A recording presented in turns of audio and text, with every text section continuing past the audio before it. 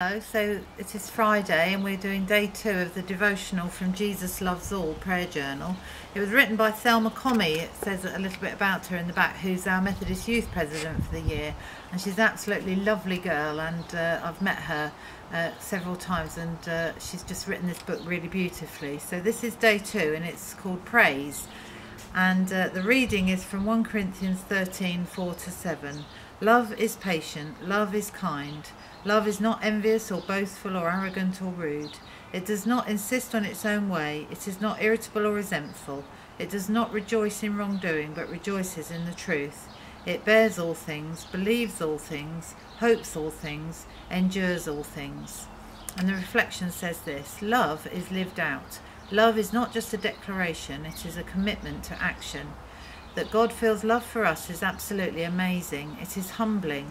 God is always patient and kind with us, seeking to shape our lives by love. One thing that God can really challenge us on is whether our Christian lives show something different which is worth living for. If there's nothing that looks particularly necessary or attractive about being a Christian, then what's the point? What if we went out of our way to try to demonstrate God to as many people as we could, not just in our prayers, but in our actions and our praise? What if we were loving people, full of God's goodness, joy and grace? People would notice. They might not call it God at the time, but there would be something special about us, our relationship with God. The fruit of that relationship is a loving nature. Let's pray.